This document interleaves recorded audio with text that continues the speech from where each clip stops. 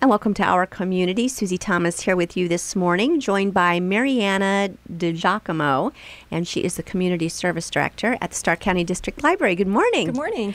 So nice to have you here. There's always something going on at what you call the Smart Store, where everything is free. Tell us a little bit about it. We do. So at the Stark County District Library, we are the Smart Store where everything is free, and we think a lot about being smart, and we think that one of the best ways that we do that is through our Start Smart Early Literacy Initiative. Before we get on to that, because we're going to want to spend a lot of time with that, there is something brand new at the library. A no fine policy. That's right. I'm still blown away by this. Right. How does that work? So it is. It's one of the ways that we're really trying to eliminate barriers for our customers, and we've been doing it for a little over a year now.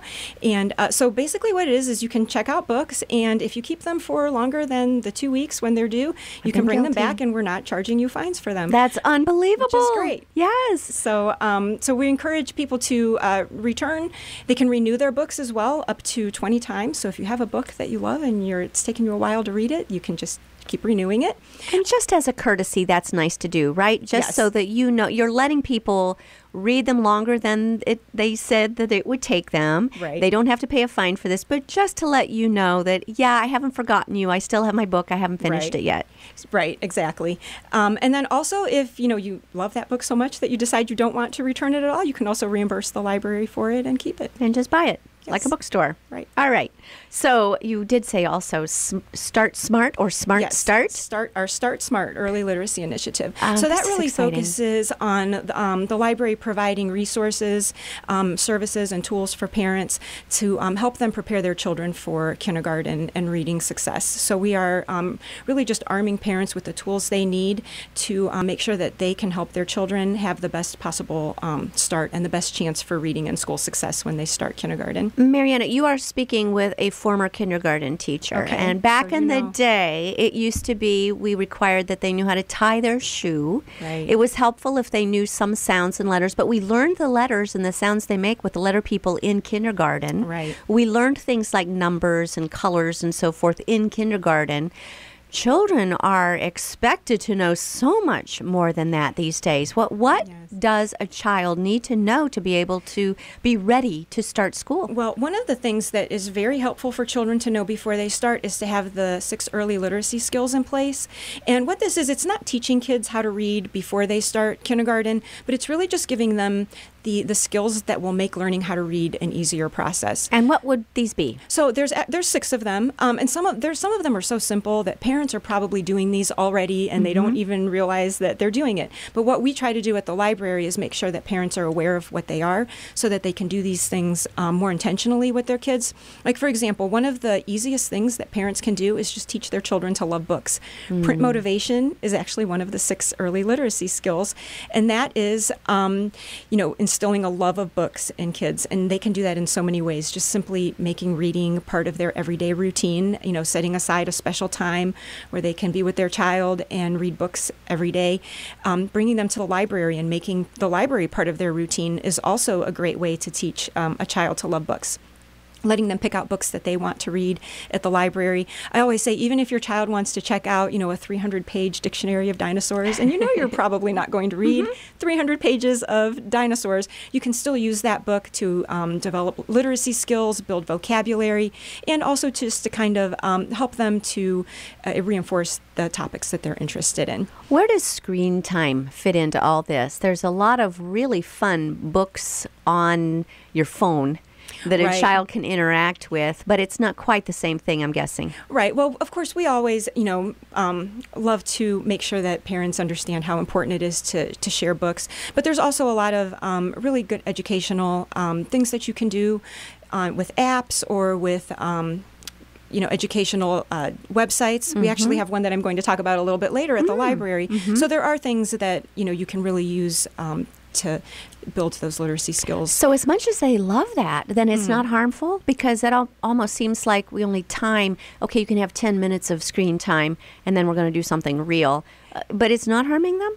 I guess it just depends what it is that they're viewing. So there are really good educational things that you can do with that screen time. I think it's just kind of making sure that you're weighing, what it is that they're watching, and that if you're interacting with them at the same time and helping them to select things that are educational and that are building literacy skills. And again, the books, we have so many. Really, if a parent does nothing else but other than just read to their child every day, they're really focusing and building all of the literacy skills. They're helping build vocabulary. That's one of the literacy skills. And, the more words a child knows when they enter kindergarten, the better it will be for them to learn how to read. If a child has heard a word somewhere in their first 5 years of life and they go to read that word and they're sounding it out, then it'll click in their head that I've already heard that word somewhere before. So it's easier to read that word if you've already heard the word. Kind of the way we all learn when we are just encounter a brand new word. It is kind of the way we all learn.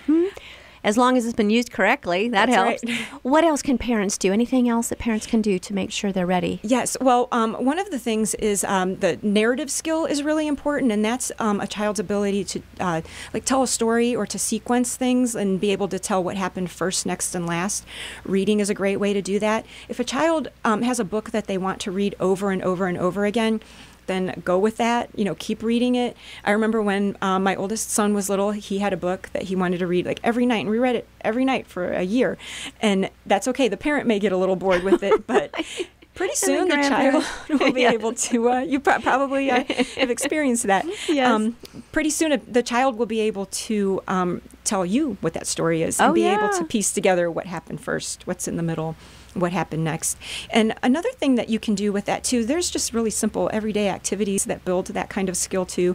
For example, if you're having lunch and you're going to have peanut butter and jelly sandwiches for lunch, if you bring your child into that activity and walk through what you need to do first, we're going to get the bread and the jelly and the peanut butter, and we're going to take one slice and put the peanut butter on and then the jelly and put it together, and we're going to put it on a plate, and keep doing that, and then at some point ask your child to tell you how to make that peanut butter and jelly sandwich. Actually builds that sequencing skill that is really important when they start kindergarten. Now, why is that important? Is that because stories have a beginning, a middle, and an end? Exactly, and it helps with comprehension. So that narrative storytelling skill, actually, if a child is able to figure out what comes first, next, and last, it helps with their reading comprehension as they go through school. Because not only do we want our kids to be able to read the printed words on the page, but understanding is such an important part of it in the reading comprehension. So that's one of the things that skill does. Oh, absolutely. You've got some great cards, just in case someone's driving along saying, wait, I can't write all this down.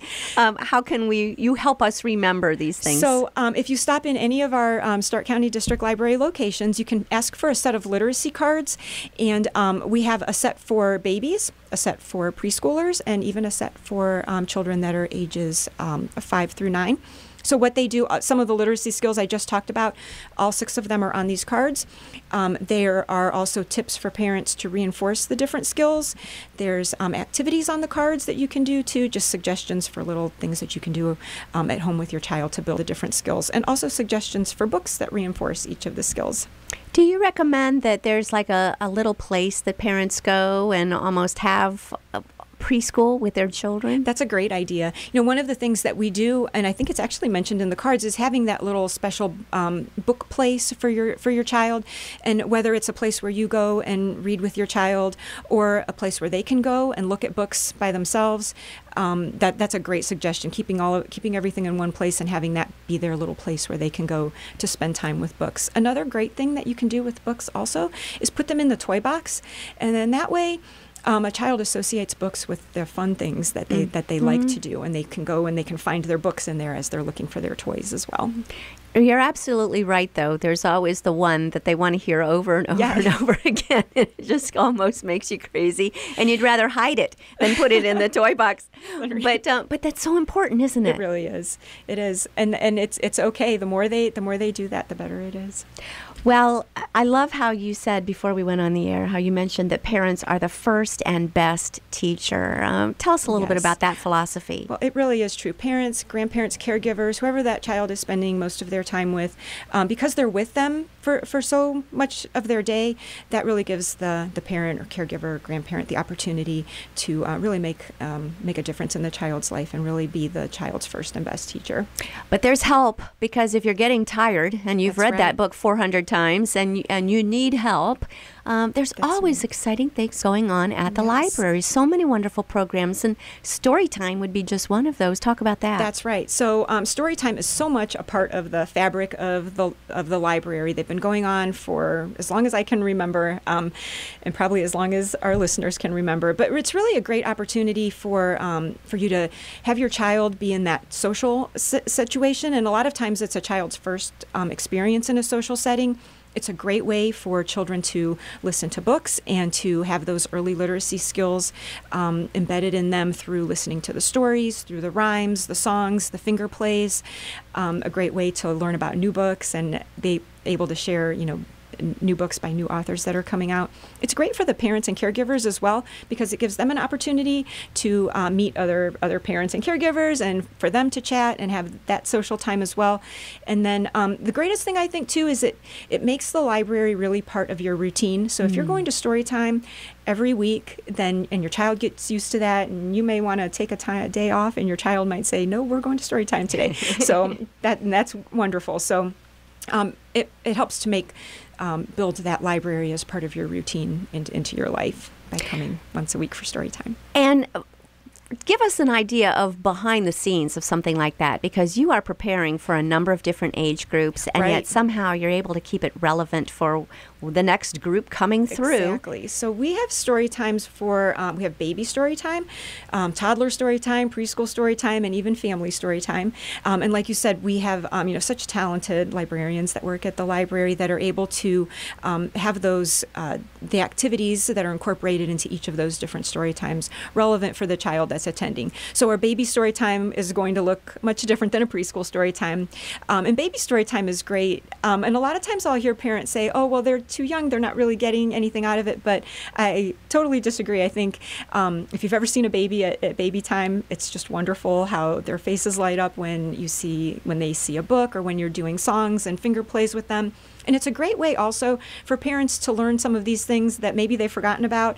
Like when you're a new mom, sometimes you may not remember all the words to your nursery rhymes or the songs that you used to like when you were. You are digging back decades, right? Trying to remember exactly. Yes. So it's new, or the Mother Goose nursery rhymes. Right. All of those things are so great to start doing with a baby right from the time they're born. So baby time really offers parents an opportunity to be able to go back and model those things with their children.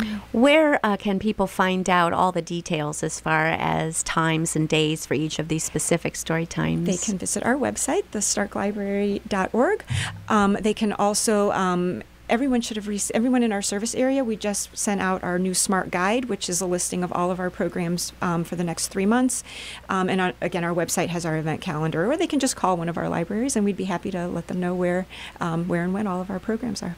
How fun is it for you to be able to come here today and talk about all these exciting things? And I know we've got a couple more really exciting things to talk about in our second half. But what does that mean to you personally, what you get to see every day? I really love it. I really feel passionate about early literacy and making sure that parents and caregivers really know everything that's available out there to them.